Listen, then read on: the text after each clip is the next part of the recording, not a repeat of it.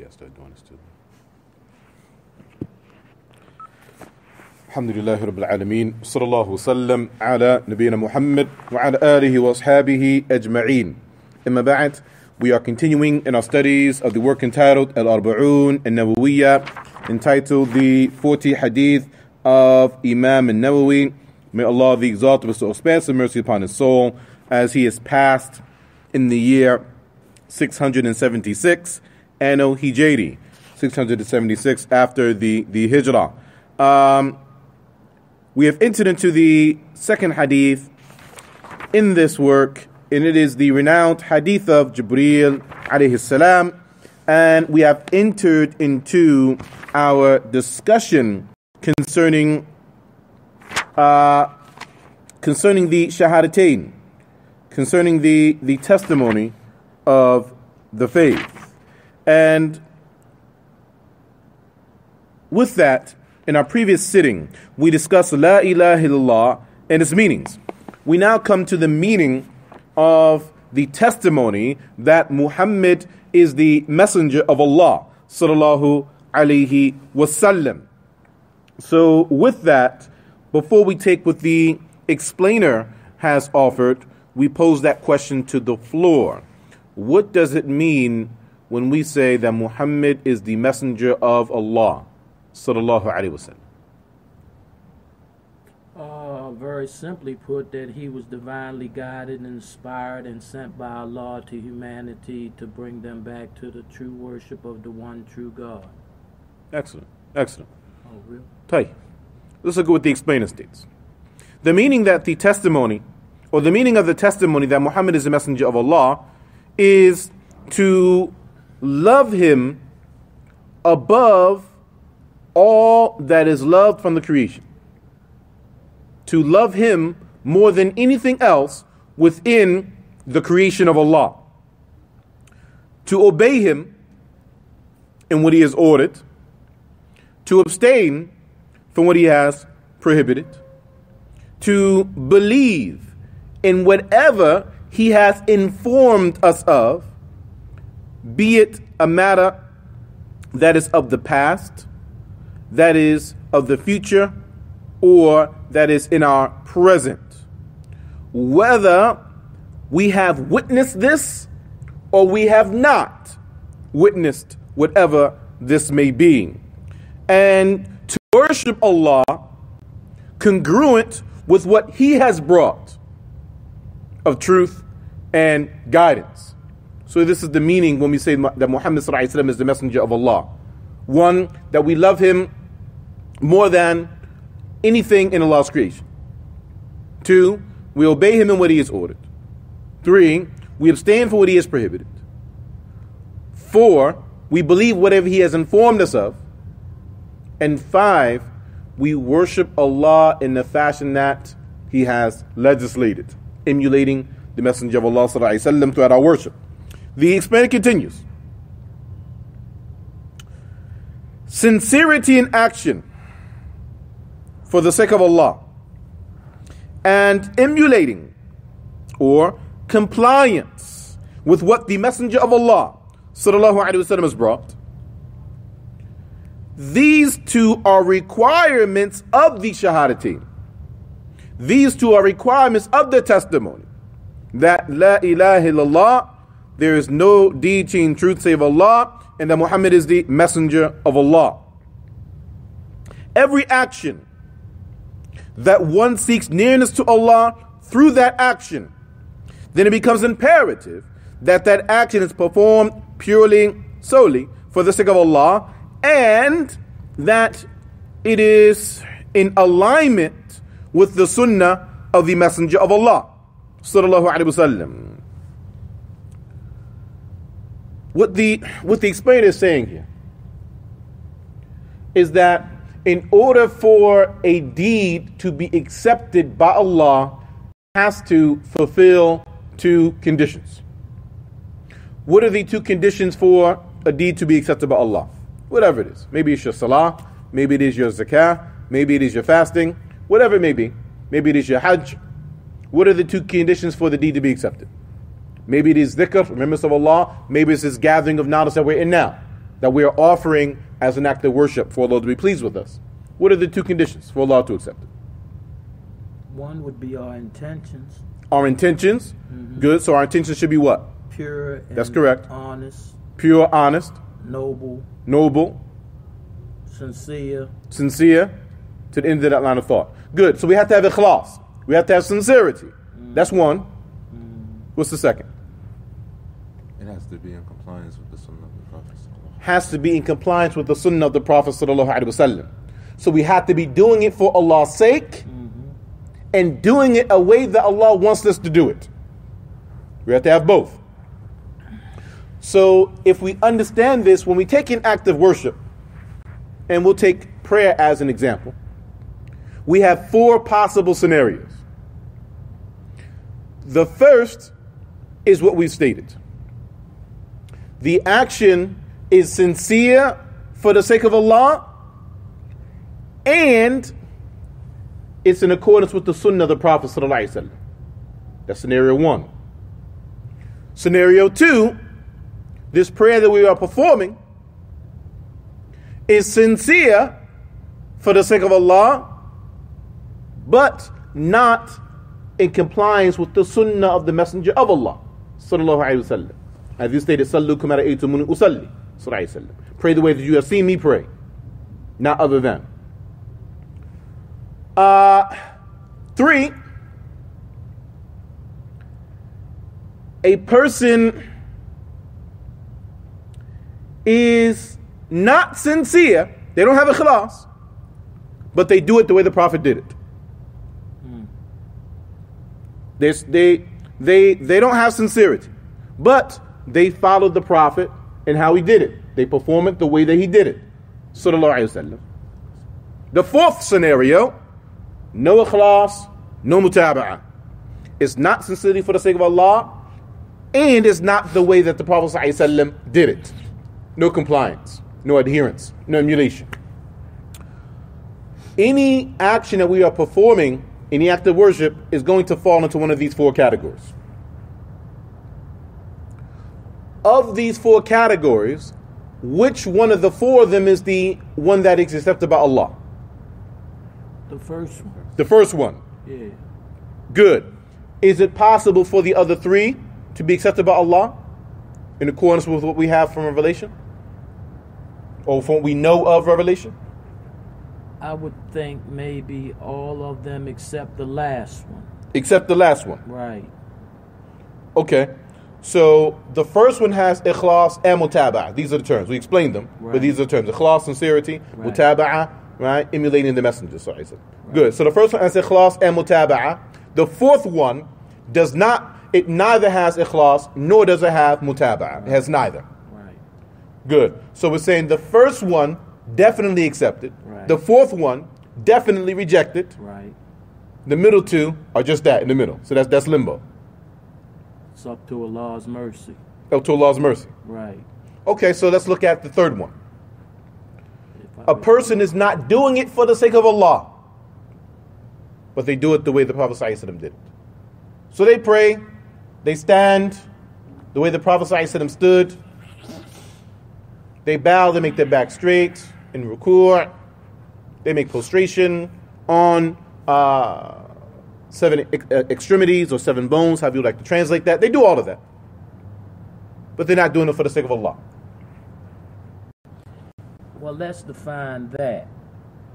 Because, I mean, to not try to get real technical. But have you ever experienced the times when maybe Satan might be whispering in your ear, or you might be tired?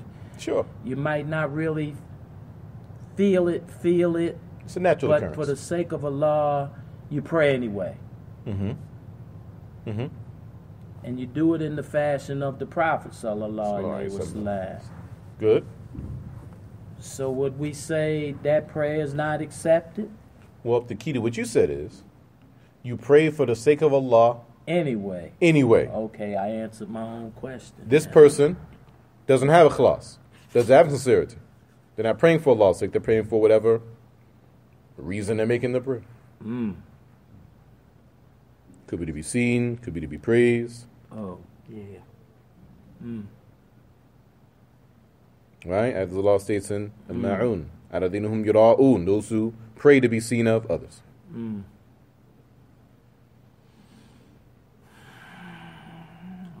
Allah be the judge. What you think, Sheikh? What you got? Only the first is accepted. Only the first is accepted. Okay. Okay, true. Okay, so the third one cannot be accepted because it's not for Allah's sake. Okay. Right? وَمَا خَلَقَتُ الْجِنَّ وَإِنسَ إِلَّا لِيَعْبُدُونَ. I have not created the jinn and humanity except for the express intent of my worship alone. Right? وَمَا أُمِرُوا إِلَّا لِيَعْبُدُوا اللَّهَ مُخْلِصِينَ لَهُ الدِّينَ حُنَفَاءَ. And we're not ordered, except to make the religion sincerely for the sake of Allah. Right? To worship Allah alone sincerely. Right? As monotheists. Let me ask you a question. Is it possible that maybe a person could maybe find themselves in that state, but as they continue to pray and continue to form their prayer, maybe Allah could change their heart, modify their intentions? Absolutely. Absolutely. The intention is something that is learned, that is developed, that is trained, that is cultivated. Right, as your faith increases. As your faith increases. Right? You have from the ancient Muslims who found authority. Good. I haven't treated anything that was more, I haven't mended anything that was more difficult for me than my intention. For certain, I find that it turns on me. Right. And these are from the pious predecessors. Right. Okay. You follow? All right. Okay, good. We all on the same page. So, 1 is accepted, 4 is not accepted, 3 is not accepted. Okay. We have to go to 2. Right. Sincerity for the sake of Allah, no mutaba'. Ikhlas, no mutaba'. We're sincere, but we're not worshiping the way that the Prophet ﷺ worshipped. I'm going to modify my initial response. 2 and 3 are not accepted. Okay, good. So why would 2 not be accepted? Because they're not doing it in the fashion that the Prophet has instructed us to do it. They're not doing it in the fashion that the Prophet ﷺ has instructed us to do it. True. Why is that relevant? Are you serious? Why is it relevant? Why is that relevant? Yeah. A lot of Muslims, Allah knows it's in my heart. Allah's going to judge me. Yeah, but in the Quran, actions are premised upon the intention. The first hadith that we covered. It's about my intention. Prophet Muhammad is the best example in all of our. We're obligated. We're ordered. We're obligated to follow the Sunnah of the Prophet Sallallahu Alaihi Wasallam. That's just simple, clear cut. Straightforward. Oha. Okay. Al. May Allah preserve it in us. So, Jihad, we're having a discussion, Fidakallah, may Allah preserve you. We're having a discussion concerning the conditions for deeds to be accepted by Allah, which we know are ikhlas and mutaba'ah, sincerity and emulation of the Prophet ﷺ. We then came into that any action, any act of virtue that we perform, there are 4 possible scenarios for that deed. We're taking the example of salah, prayer. Any prayer that we pray is going to fall into one of these 4 categories. Any act of worship will fall into one of these 4 categories. First one, ikhlas and mutaba'ah. Right? Second one, ikhlas, no mutaba'ah. Right? Ikhlas, no mutaba'ah. Third, no ikhlas, but we have mutaba'ah. Fourth one, no ikhlas and no mutaba'ah. We got it? No. Okay. So the question then becomes, of these 4, which is the one that is accepted? Of course, the brother stated the first one, and only the first one. The question then becomes, why are the previous 3 not accepted by Allah? Right? So we understand if there's no ikhlas and no mutaba'ah, why that's not accepted. Both conditions are not fulfilled. Right? Okay. No ikhlas, but mutaba'ah. Right? No sincerity, but we're doing it. We praying the way the Prophet ﷺ prayed. Okay, well, that is still, they're not doing it for Allah's sake, so Allah's not going to accept it. They're doing it for other than Allah's sake. They're doing it for the sake of the creation. Right? For whatever the reason is, to seem to be praised, whatever it may be, in order to get some benefit, somehow, being around the Muslims, whatever it may be. Right? We mentioned the verse in Ma'un, Al-Adhinuhum yura'un. Right? Those who pray in order to be seen or praised by others, right? Ostentatiousness, right, is the word for it, for R.E.D.A. Okay, good. So we're up to the second one now. The second one is the person is sincere. They really are doing it for the sake of Allah. They're not doing it for the sake of the creation. They're, in their spirituality, they're in tune with that, but they're not doing it the way the Prophet ﷺ did it. They're not emulating the Prophet, following him in alignment with him and how they did it. So we said this deed is also not accepted. Question is why? Why would something that's being done sincerely for the sake of Allah not be accepted by Allah? I would say the verse where Allah says, say to them, if you love me, then if you love Allah, then follow me. Mm-hmm. Meaning the Prophet sallallahu alaihi wasallam. Mm-hmm. Good. Qul in kuntum tuhibbuna Allah. That proves it to be a condition. Uh-huh. That has to be met. Okay. In following. Okay. Good. So the verse is in R.E.D.A, right? Okay. Say to them, if you truly love Allah, right? فَاتَّبِعُونِ يُحْبِبُكُمُ اللَّهُ وَيَغْفِرْ لَكُمْ ذُنُوبَكُم. Right? Say to them, O Muhammad, if you truly love Allah, meaning za'man, the way that you claim. The verse is called Ayatul Mihna, right? The verse of examination. If you truly love Allah the way that you claim, then follow me, emulate me. In exchange, Allah will love you and forgive you of your sins. Right? Okay, good.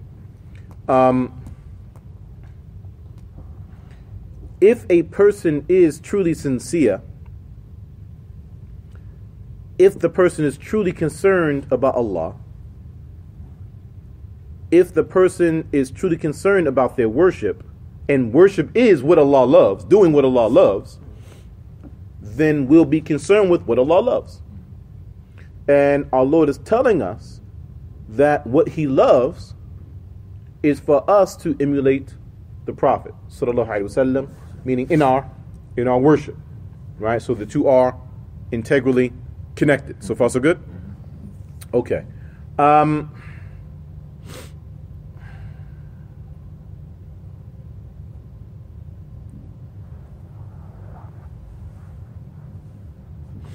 There's a statement among scholarship that states, لَيْسَ الشَّأْنْ إِن تُحِبْ وَلَكِنَّ الشَّأْنْ إِن تُحَبْ. The focal point of the matter is not to love, but rather the focal point of the matter is to be loved. Right? The focus is not that you love. The focus is for you to be loved. Love. You have to love. You have to love Allah. But everyone loves Allah. Muslim, non-Muslim, person of Christian faith, person of Jewish faith, everyone loves Allah. So then if everyone loves Allah, what is the point of distinction between them? The point of distinction, those that Allah loves them. Those that Allah loves them. We have to have love of Allah. It is because of our love for Allah that places us upon the Sirat al-Mustaqim. We ask Allah, Ihdina Sirat al-Mustaqim. Ask Allah to guide us to the straight path. It is because of love that we are placed upon that path, because of our love of Allah. But what's the point of distinction? How do we achieve Allah's love of us? By following His guidance and His instructions. By following His guidance and His instruction. How are we receiving His guidance and His instruction? Through the word of Allah, through the Quran, the Holy Quran. Good, through the Quran. How are we getting the Quran? Say that again. How are we receiving the Quran? How do we get it? Who gave it to us? Who transmitted it to us? Prophet Muhammad sallallahu alaihi wasallam. So it goes back. Right. It goes back. So sincerity alone by itself is not enough, because if we are truly sincere, we will have concern for how the Messenger of Allah sallallahu alaihi wasallam did it. If we are truly sincere and if we truly love Allah, then we will love that which Allah loves, and Allah loves His Messenger, and Allah loves that we emulate Him in our acts of worship. We see how it connects. Yes. Okay, good.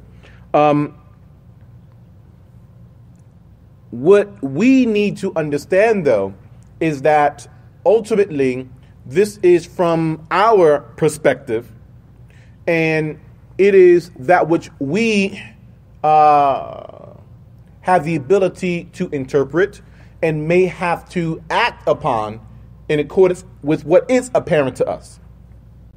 In reality, meaning from the affairs of the unseen, in the reality, whose right is it concerning who's forgiven and who's not forgiven? Allah. Whose right is it to determine who's entered into paradise and who isn't? Allah. His right. Whose right is it of who he loves and who he does not love? Allah. Good. So even though the deed itself, the deed as an independent entity, we cannot say it is accepted by Allah. No, can't. But if Allah chooses out of His mercy to forgive the person, to reward the person for their sincerity, to guide them because of their sincerity, to allow them to enter into paradise, that is all the realm of Allah. That is all His realm. That's not us. We follow? Right. But from where we stand, we have to work upon what is apparent. And from what is premise and revelation, this is what we have. Does that make sense? Now, I say that for this reason. Many of the Muslims who may be in error, or many of the Muslims who may not be as in alignment with the Sunnah of the Messenger of Allah sallallahu alaihi wasallam as they should or as they could, they actually are sincere and they actually love Allah, they love Islam, they're trying to do the right thing. They just may not know what the right thing actually is, or have access, proper access to what the right thing is, or it's not being delivered to them in a fashion that is palatable for them. Lack of knowledge and understanding. Lack of knowledge, lack of understanding, and at times lack of proper presentation. Mm-hmm. You follow? Mm-hmm. So if we understand that properly, then in these situations, we strive to utilize what they do have to bring them to where they need to be. So we utilize their sincerity, we utilize their love of Allah to bring them into compliance with the sunnah of the Messenger of Allah, sallallahu alaihi wasallam. Right? That's the method that is employed with this type of person. Right? The first position or the first posture should not be one of hubris, right? Should not be one of contempt, should not be one of any of that. Right? That's not step one. Right? Step one will be what we stated. Moving forward. If sincerity is lost, the action is not accepted. Due to the statement of Allah, the mighty and majestic, وَقَدِمْنَا إِلَى مَا عَمِلُوا مِنْ عَمَلٍ فَجَعَلْنَاهُ هَبَاءً مَنْثُورًا. And we turned to whatever they have performed of deeds, and we made it as though it was scattered dust. And his statement, the exalted, in the Hadith al-Qudsi, in the holy Hadith, or if you like, the Hadith al-Ilahi, the divine Hadith, and أَغْنَى الشُّرَكَاءَ عَنِ الشِّرْكِ مَنْ عَمِلَ عَمَلًا أَشْرَكَ فِيهِ مَعِي غَيْرِي تَرَكْتُهُ وَشِرْكَهُ. I am fully independent of any partners and any employment of shirk, any employment of polytheism. Whoever performs a deed and associates a partner with me in it by way of other than me, then I have abandoned this individual and their shirk and their worship of the creation. Collected by Muslim. If ittiba', if emulation of the Prophet ﷺ is lost, the deed is rejected. Due to the statement of the Prophet ﷺ, مَنْ أَحْدَثَ فِي أَمْرِنَا هَذَا مَا لَيْسَ مِنْهُ فَهُوَ رَدٌّ. Whoever innovates into this affair of ours, that which is not from it, shall have it rejected. Collected by Al-Bukhari as well as by Muslim. And in a wordage of Muslim, مَنْ عَمِلَ عَمَلًا لَيْسَ عَلَيْهِ أَمْنُنَا فَهُوَ رَدٌّ. Whoever performs an action that is not from this affair of ours shall have it rejected. So the first hadith, the first sentence, it is broader, the second sentence is broader than the first. من أحدث في أمرنا هذا. Whoever innovates into this affair of ours, that's the individual who performs the action of innovation into the religion. As for the second hadith, the second sentence, man amina amalan, whoever performs an action. So whoever performs an action, this is much broader than the person who initiated that innovated act. So we have the person that innovates the act, and then we have anyone else who does the act. In either scenario, the Prophet ﷺ is stating, فَهُوَ رَدٌّ, then it is rejected. It is rejected. Rad bima'na mardud. Right? Asad bima'na masdud. This is the meaning here. That it is blocked and it is returned back to the sender. Right? As we would say. This hadith, though, it states this affair of ours. Whoever innovates into this affair of ours, that is not from it. Whoever performs an action in this affair of ours, that is not from it. What is this affair of ours in this hadith? What does it mean? The deen. The deen, it means Islam. Yeah. So whoever innovates into Islam, that which is not from it, will have it rejected. Right. Whoever performs an action that's not from Islam, will have it rejected. So how do we know what actions are or are not from Islam? By way of the Prophet ﷺ, by way of his sunnah, by way of his seerah. This is why the hadith of the Prophet ﷺ is relevant. This is why the seerah, the biographical account of the Messenger of Allah ﷺ is relevant. They're both very relevant. This is how we know what Islam is and what Islam isn't. So now, a person prays, and they pray however they feel like praying, or wherever they get their form of prayer from that's not congruent with the way the Messenger of Allah ﷺ prayed.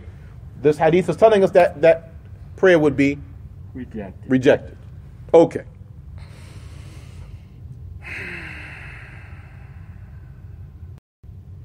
The explainer states, as for what is connected to the prayer, zakah, fasting, and hajj, the prayer, the annual almsgiving, fasting in the month of Ramadan, and the major pilgrimage to Mecca, then the details concerning this will come in the hadith of Ibn Umar, Buni al-Islamu ala khamsin. Islam is built upon 5. This is the third hadith, of course. We are now in the second hadith, the hadith of Jibreel. His statement in the hadith, قَالَ صَدَقْتَ, because now the question has been answered. Jibreel comes to the Prophet ﷺ, he states, فَأَخْبِرْنِي عَنِ الْإِسْلَامِ Ya Muhammad, فَأَخْبِرْنِي عَنِ الْإِسْلَامِ O Muhammad, inform me about Islam. The Prophet ﷺ then tells him what Islam is by way of explaining the 5 pillars of Islam, as we call them. It's important that we understand, we commonly say the pillars of Islam, the pillars of Iman, right? Arkan al-Islam, Arkan al-Iman, Arkan al-Salah, the pillars of the prayer. We say that.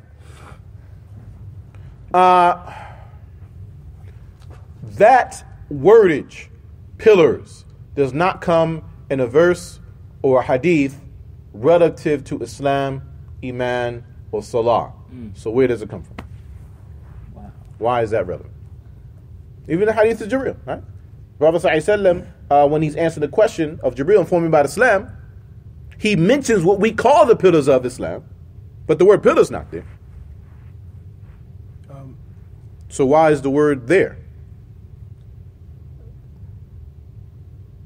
I would say, based on the definition of a pillar, it's something that holds up something that is the main tenet that holds up something else. Something that holds up something else. That it needs to be there, or everything else won't be there, basically.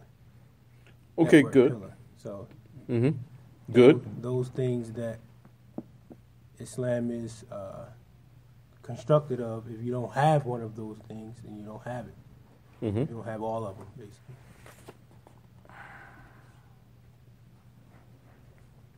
Okay, good.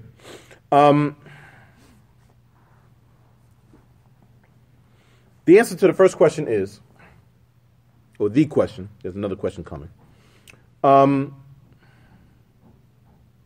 This is something that has been established over the centuries by scholarship in order so that the Muslims at large and disciples of knowledge in particular can better decipher and better categorize knowledge. Better comprehend knowledge. You follow? With time, ignorance increases, and people become more distant from the purity of knowledge. Why? Because chronologically, we're more distant from the source of revelation itself. We follow? Mm-hmm. We are quickly approaching 1,500 years after revelation began. So our exactness, our precision in understanding and operating with the text is not as precise as the companions' understanding of the text, because they were present and they were witnessing revelation, and it was in their language, not just in their mother tongue, but even in their dialect and their colloquial language. You follow? The events that were occurring that gives the verses in Hadith context, they were experiencing that. If they did a certain thing, past revelation would descend concerning the thing that they did or they said. So they understood that better. We don't have that. You follow? Right? When you and I do something, there's no verse that's coming down. If they had a question about something, they could ask the Messenger of Allah directly, not us. You follow?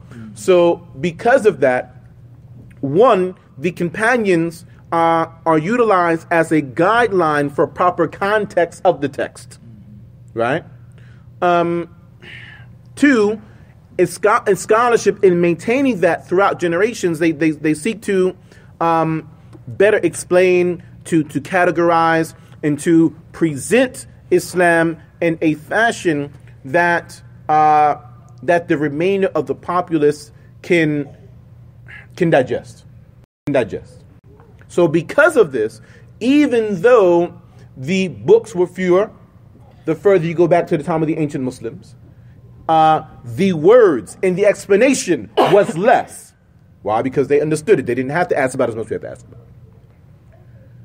We have more words now, more books now, seemingly more information now, because it requires more and more explanation as time progresses.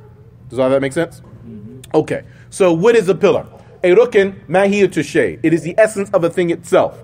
That without that essence, you no longer have that thing, right? For example, the what we call life inside of the human body. The signature of life in the human body is what? The heart? The soul. Good, it's the soul. It's the soul, right? Because you have numerous people that their hearts are beating, but they still will pull the plug on them, right? Because what they will say is they can't determine that consciousness is still present in the individual, right? But what they are calling consciousness is actually the soul, right? It's actually the soul. Good. So the essence of the human being, the essence of life within the human being is the soul. Death is actually what? The departing of the soul. When the soul exits from the body. Right. That is what death is. Mm-hmm. To the exclusion of that, there are many people that many things happen to them that we think that they should have died, but the soul didn't exit from the body, so they continue to live. Mm-hmm. Other side of the spectrum, there are many people that we see nothing that's really wrong with them. We have no justification why they passed, but the soul exited from the body. You follow? Mm-hmm. Good. So, a pillar is the essence of a thing itself. Without the essence, you no longer have that thing. Likewise, this building. The pillars, as you mentioned earlier, they are holding up the building. They are the essence of the building, right? You take the pillars out, what becomes of the building? Collapse. The building collapses, right? The building collapses. Excellent. Likewise, the pillars of Islam. These are the pillars that are holding up, not Islam itself, because the religion is perfect. Allah is not in need of us, but your Islam, your belief in Islam, your practice of Islam. These are the pillars that hold up your Islam. If these pillars are removed from you in your life, or you opt to remove them from your life, then your Islam collapses. You follow that? Okay. We're going to close No, we're past that time. So we will take the companions, their perception and response to Jibreel alayhi salam. When he hears this, he says to the Prophet sallallahu alaihi wasallam, Sadaqta, you've spoken the truth. So we're going to examine the response of the companions when he said that next week, inshallah ta'ala. هذا والله أعلم صلى الله عليه وسلم.